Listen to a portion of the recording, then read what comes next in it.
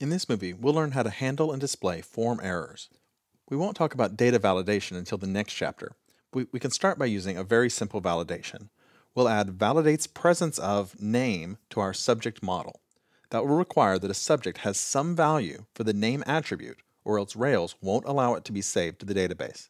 Not only will the save or update fail, but Rails will add an error to object.errors, which is an array-like structure for holding any validation errors. Remember that in our controller, after a save or update fails, we are re-rendering the form to give the user a chance to fix the problems and try again. We'll also have access to object.errors on that form, and we can use it to display information about what problems need fixing. Without the display of those errors, the user will be left wondering why they're seeing the form again. There are a few useful methods that we can use for working with errors. There's object.errors.clear, which would clear all of the errors. We don't normally need to do that. Rails clears them on each and every request, so they always start over and start fresh with no errors at the beginning of the request response cycle. We only use clear if we want to forcibly clear them after that point. Object.errors.size will tell us how many of the errors there are. Object.errors.each will allow us to iterate through the errors that are present, and it provides the attribute name that received the error and a fragment of a sentence about what went wrong. For example, the message might be, can't be blank. The attribute is a symbol, the lowercase underscore version of the attribute. For example, :name. Errors.fullMessages returns complete sentences that describe the error, basically taking the attribute and the message and building a proper sentence with proper capitalization out of them. For example, name can't be blank. It basically saves you the trouble of constructing this sentence yourself. There are two ways to communicate form errors. You can either list them at the top of the page above the form, or you can print and highlight errors with each form input. Often, you're going to use some combination of the two. And as you'll see, some of the Rails helpers that we've been learning about will help with the second one of those, highlighting the forms that have problems. Rails used to have a helper for displaying error messages above the form as well. It was called error messages for. The problem was that it output a large section of HTML, and there was no way to customize that HTML. In Rails version 3, it was removed. But we can and should write our own version of that as a replacement. We'll put it in a partial, and then we'll write a custom helper method to render that partial and display the errors on each of our forms. Let's try working with form errors in our simple CMS application. Let's start by adding that very simple validation to subject so that we will get some saves that fail and will return errors to us. So we'll go into models, subject.rb, and right after has many pages, let's add validates presence of name. Make sure that you spell it correctly. Validates is plural, underscore presence, underscore of, and then a space, and then :name. Now that will ensure that the subject has to have a name value or it won't be allowed to be created or updated. Let's save that file and close it, and let's just demonstrate how that works before we start adding our error display. Go into the root of your Rails application and launch the server.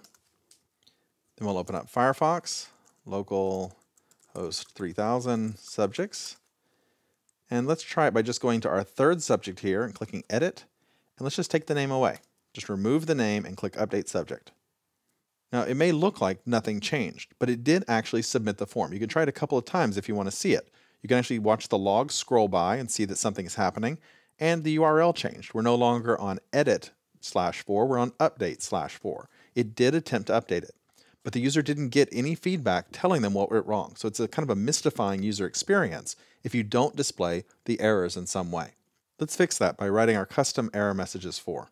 So we'll do that by going into our views, and I'm going to create a new directory in the views. You might already have it. In Rails version 3, it would create this folder for you by default. It was called application, and this is the place where you would put all of your common partials that other views would be using. So that's what I'm going to use this application folder for. It's very helpful to have. Other people create one with a different name. They call it shared or they call it common. It's up to you what you name it. But application is one of the most common names. And inside application, I'm also going to create a new file. And I'm just going to save that file before I type anything in it. And I'm going to call it _error_messages.html.erb. You want to make sure you're saving that in that application directory we just created. There we go, we see it here. And into that file, I'm going to paste some HTML. You can pause the movie if you want to copy this down. The HTML starts with an if statement, if it has an object, and if the object error's size is greater than 0. So if we do have some errors on this object, then we'll display this object error HTML. It's a div with an ID error explanation that'll allow us to target it and style it with our CSS. And then it's going to have an H2 with a message that's going to be a pluralization of the number of errors that it has. So it's again using errors.size with the word error. So it'll either say 1 error prohibited this record from being saved, or it'll say 4 errors prohibited this record from being saved. Then it'll say there were problems with the following fields, and then it will list the full messages for each of the errors that it received. So each one of those will be listed inside li tags. Now this gives us the HTML for it, but that's not a very convenient way to call this. We'll have to render the partial each and every time. To make that easier, I'm going to add a custom helper, and I'm going to do it inside application helper. Again, application helper is the place to put helpers that everyone should have access to, and they're going to be used by all sorts of different views. And in there, I'm just going to create a new method. I'm going to call it error messages for, and that's the exact same name that the old Rails method used to have. There's not a coincidence. I'm calling it the exact same name, error messages for.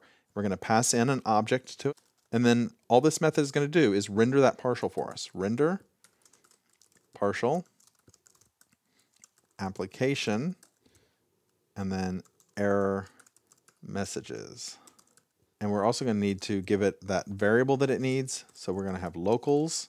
We'll pass in a value for object, and that value will just simply be the object that was passed in here. So this object will be passed along to this partial so that it can use it as object.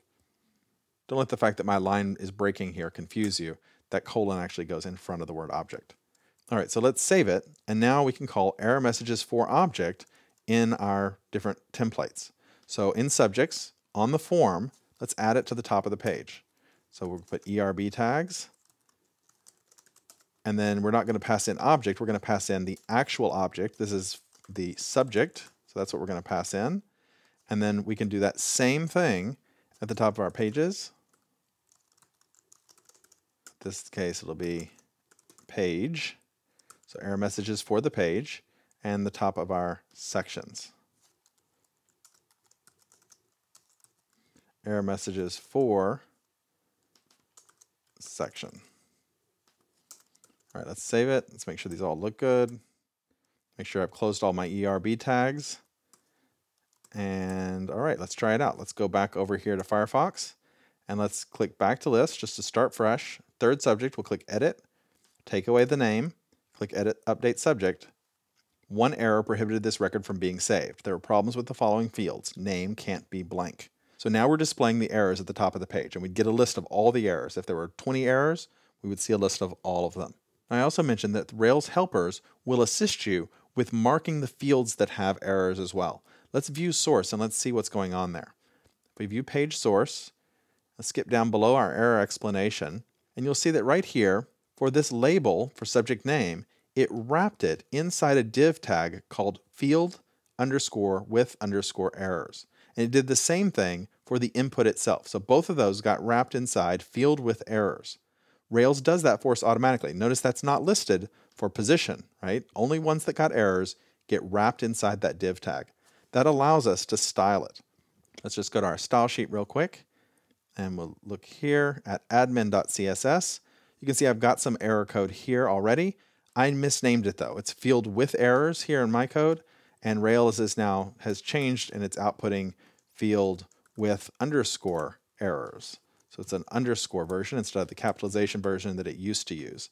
And while we're here, let's just change it so that it has the label color. Let's use this same color, but let's do a border around the input. So border 1 pixel, solid, and that same red color. Let's save it, and let's go back and let's just try it again to see how those show up. Let's just hit update subject again, and notice this time it turned name red and put a red border around the field itself. This is a common way to display errors in Rails, but it's not the only way. You can use these methods and customize them for your own needs. For example, you might want the error message to display next to the name so that it tells you right over here to the side that there's a problem, or maybe it's above the field that you want to display it. Instead of having a border around it, you could turn the whole field a different color, or you could add some extra HTML that appears after it. All those kinds of things are possible by using the various helper methods that Rails gives you for displaying form errors.